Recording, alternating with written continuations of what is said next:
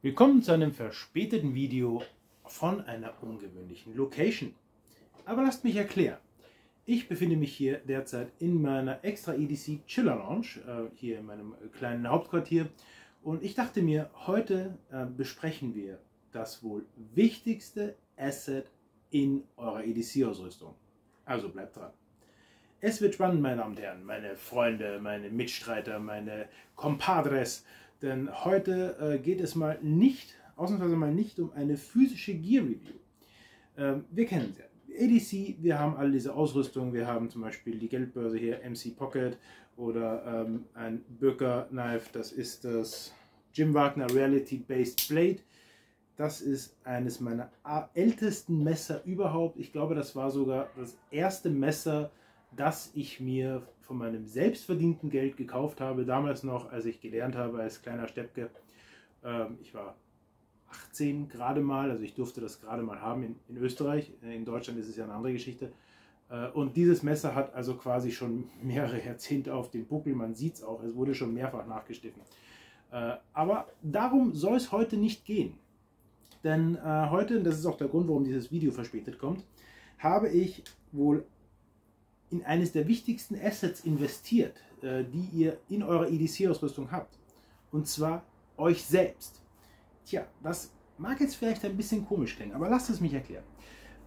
Diese ganze Ausrüstung, die wir haben, sei es Messer oder Multitools oder ganze Erste-Hilfe-Kästen, ist ja völlig egal. Diese ganze Ausrüstung, die wir haben, die nutzt uns nichts, wenn wir a. nicht wissen, wie wir sie benutzen sollen und b. uns selbst vernachlässigen. Denn das, was wir hier oben drin haben, das ist das, was wir wirklich everyday mit haben. Das hier oben drin, Wissen, Leute. Wissen, Skills, Techniken, Fähigkeiten. Das ist das, was wir wirklich jeden Tag und jede Nacht mit haben. Also wenn ihr nicht gerade euren Kopf vergesst, dann habt ihr das definitiv immer mit dabei. Und deswegen ist es für uns EDCler oder für die EDC wirklich als Hobby, als Leidenschaft betreiben, so wie ich.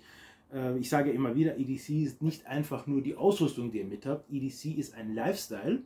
Also das ist nicht nur das Messer, das ist nicht nur die Hose oder die Schuhe, sondern das ist wirklich, EDC fließt durch eure Adern sozusagen, wenn man es ein bisschen komisch ausdrücken will, aber so ist es. EDC ist ein Lifestyle und zu einem Lifestyle gehört ein komplettes Paket. Das ist einerseits natürlich die physische Ausrüstung, die haben wir ja auch schon sehr viel besprochen und da wird auch mehr kommen noch. Und dann die Investitionen, die ihr machen könnt, die nicht physischer Natur sind. Also Wissen, Skills, Taktiken, Fähigkeiten. Das ist das, was euch dann nochmal abrundet sozusagen. Denn es hat keinen Zweck, wenn ihr zum Beispiel auf ein nettes Essen eingeladen seid, in einem schönen Restaurant und dann nicht wisst, nicht wisst, was ihr denn anziehen sollt, um dort reinzupassen.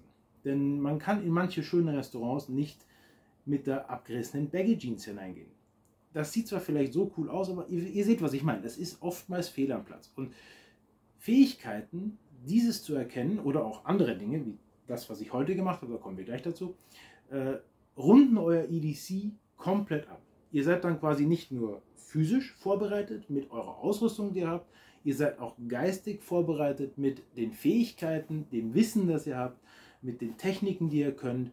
Dazu zählt alles Mögliche. Wie heute habe ich meinen Erste-Hilfe-Kurs aufgefrischt. Ich habe heute 6,5 Stunden Erste Hilfe gemacht. Das ist etwas, davon brauche ich vielleicht im Jahr 1, 2, 3% von dem Gesamtwissen.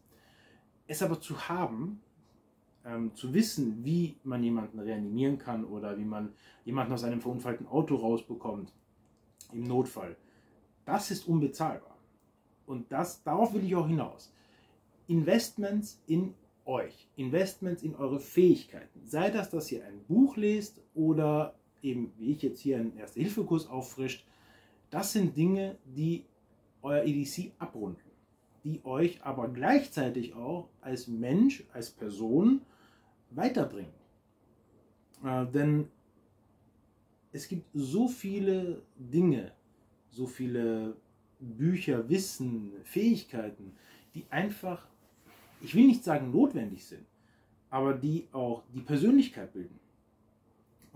Zum Beispiel, ich habe jetzt hier keins stehen, da steht drüben, gibt es sehr viele gute Bücher von Oscar Wilde, der ja auch ein sehr bewegtes Leben hat, sagen wir es mal so. Oder es gibt Bücher über eben Erste Hilfe, es gibt Bücher oder auch YouTube-Videos, Tutorials. Leute, wir haben das gesamte Wissen der Menschheit einen Mausklick entfernt. Es gibt also keine Ausrede, die eigenen Fähigkeiten und das eigene Wissen nicht voranzutreiben. Denn das alles bringt euch weiter. Wissen ist halt immer noch das wichtigste Instrument, das wir haben. Denn zu wissen, wie man sich in einem feinen Restaurant verhält oder bei einer Hochzeit oder bei anderen Events, also ich sage jetzt mal Manieren zum Beispiel, doof gesagt, Etikette könnte man auch sagen oder Umgangsformen, sind auch etwas, das viele leider viel zu sehr vernachlässigen, was aber uns auch ausmacht, was unsere Persönlichkeit auch ausmacht und was uns auch hilft, Kontakte zu knüpfen, Kontakte zu anderen Menschen zu knüpfen. Und worauf ich eigentlich hinaus will, ist, dass ihr mindestens, ich sag mal, 1 Stunde die Woche, ich sag eher solltet ihr mehr machen, aber wenn ihr das noch nicht macht, 1 Stunde die Woche in euch selbst investiert. Vergesst die ganze Ausrüstung, vergesst das Ganze, was ihr kaufen könnt, vergesst Tier 1, Tier 2 und das ganze Zeug und was ihr dann nicht nur in eurer Ausrüstung verbessern wollt. Vergesst das für einen Augenblick und überlegt euch, wie kann ich in mich selbst investieren, in mein Wissen investieren, sei das einen Erste-Hilfe-Kurs machen oder was zum Beispiel auch viele machen, ist ein bisschen Selbstverteidigung lernen. Ich will niemanden dazu anleiten, irgendwie sich zu prügeln, aber zu wissen, wie man sich im Notfall selber schützt oder andere schützt, ist auch etwas, was sehr wichtig ist. Einen Tanzkurs machen zum Beispiel, das sind Dinge, die braucht ihr vielleicht nicht so häufig. Vielleicht nicht mal im Jahr, sondern vielleicht nur alle, wann auch immer. Aber es dann zu haben, diese Fähigkeiten, dieses Wissen, oder sich nur in einer Konversation zu beteiligen, wo es zum Beispiel um Kunst geht. Passiert jetzt nicht häufig, aber wenn ihr dann mit etwas Wissen mitmachen könnt, mitreden könnt, erstens mal macht euch das Freude, zweitens macht das wahrscheinlich eurem Gesprächspartner Freude, drittens lernt ihr wahrscheinlich noch was dazu, viertens lernt ihr vielleicht einen sehr interessanten Menschen kennen, der dann eventuell sogar vielleicht ein Freund wird oder mehr. Wer weiß, es haben sich viele Menschen schon über verschiedene Wege getroffen und da sind Dinge raus entstanden, die man sich gar nicht vorstellen kann. Das heißt, nehmt euch die Zeit, investiert in euch.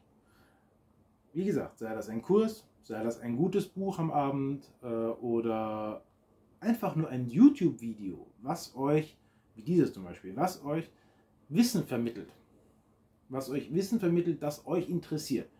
Ihr solltet nicht einfach rausgehen und einfach irgendwas aufsaugen, nur damit ihr was aufsaugt, sondern es muss euch auch auf eine gewisse Art und Weise interessieren, denn sonst hat es keinen Sinn, sonst merkt ihr es euch nicht.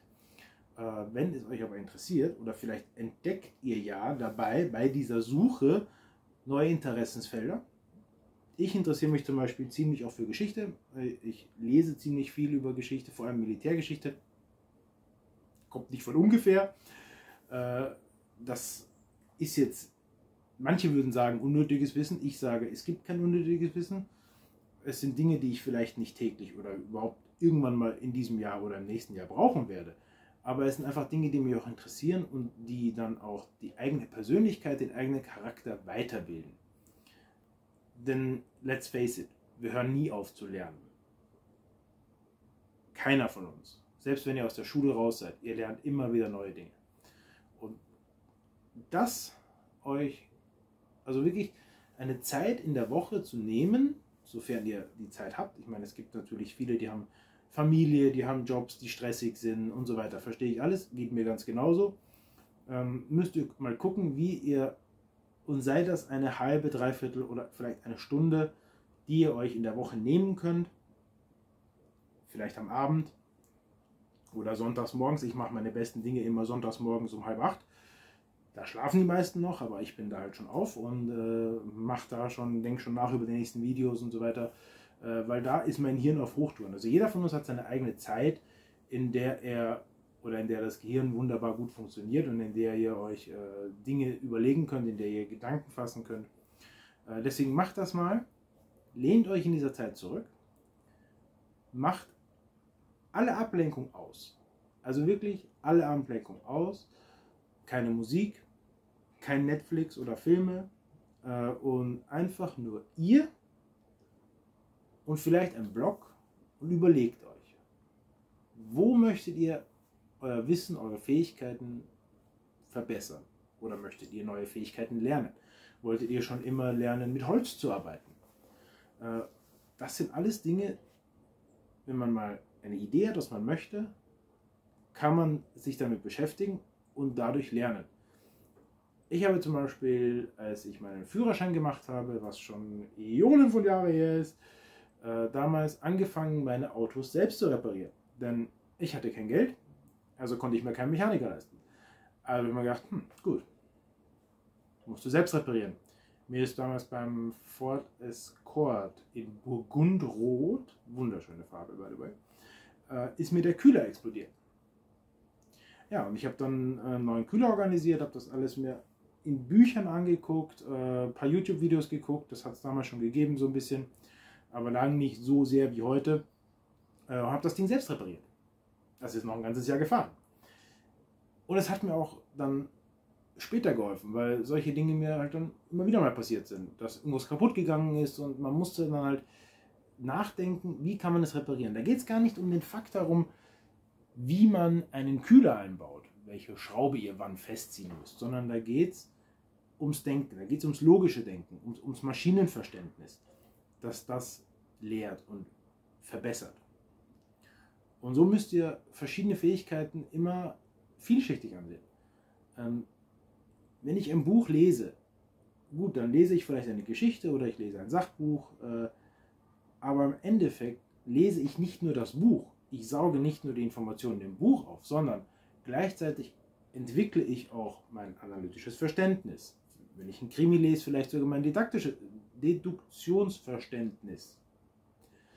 Oder wenn ich ein Sachbuch lese, auch noch vielleicht irgendwas, was weltverständnismäßig oder Kunstverständnis. Also ich sauge nicht nur diese Informationen auf, sondern es ändert sich auch beim Denken was.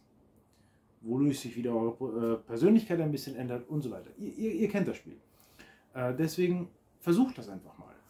Investiert in euch selbst, indem ihr euch überlegt, wo möchte ich meine Fähigkeiten verbessern, was für Fähigkeiten sind interessant für mich, die ich vielleicht noch lernen möchte. Erste Hilfe ist immer eine gute Sache, vor allem in EDC-Community. Ich meine, wir hantieren mit Messern und Co., da kann schnell was passieren. Deswegen sowas zu wissen ist immer gut. Hat mir übrigens auch viel Spaß gemacht, war ein cooler Kurs heute, auch wenn es den halben Samstag gekostet hat. Aber so ist das ist halt dann die Freizeit, die investiert wird, die aber dann im Endeffekt zu einem anderen Ich führt, zu einem vielleicht besseren Ich. Das wird die Zeit zeigen. Das wollte ich euch nur mit auf den Weg geben und ich hoffe, es hat euch gefallen. Ich hoffe, das Setting hier hat euch gefallen. Wenn es euch gefällt, wir können gerne solche Videos öfters machen. Es macht mir sehr viel Spaß, sowas zu machen, euch da ein bisschen was mitzugeben, was mitzuteilen und wir können sowas gerne öfters machen in diesem Setting. Ich glaube, ich habe das ganz cool getroffen, hier auch so ein bisschen mit dem Feuer. Das ist, glaube ich, ganz entspannt. Und wenn ihr Fragen habt, dann wie immer ab in die Kommentare damit, lasst es mich wissen. Wir sehen uns dann beim nächsten Video, mal gucken, was es dann wieder gibt. Vielleicht habe ich dann schon wieder ein bisschen Gear zu reviewen. Ich habe da gerade so ein paar Sachen in meinem Kopf, die ich unbedingt haben möchte, wo ich aber noch nicht sicher bin, ob ich sie mir leisten möchte. Denn das ist ja auch immer eine Sache, Ausrüstung kostet Geld. Und deswegen bleibt auf jeden Fall dran, abonniert den Kanal, teilt die Videos und wir sehen uns beim nächsten Mal. Bis dahin, ich wünsche euch noch viel Spaß und bleibt so wie ihr seid und ja, wenn ihr Fragen habt, ab in die Kommentare.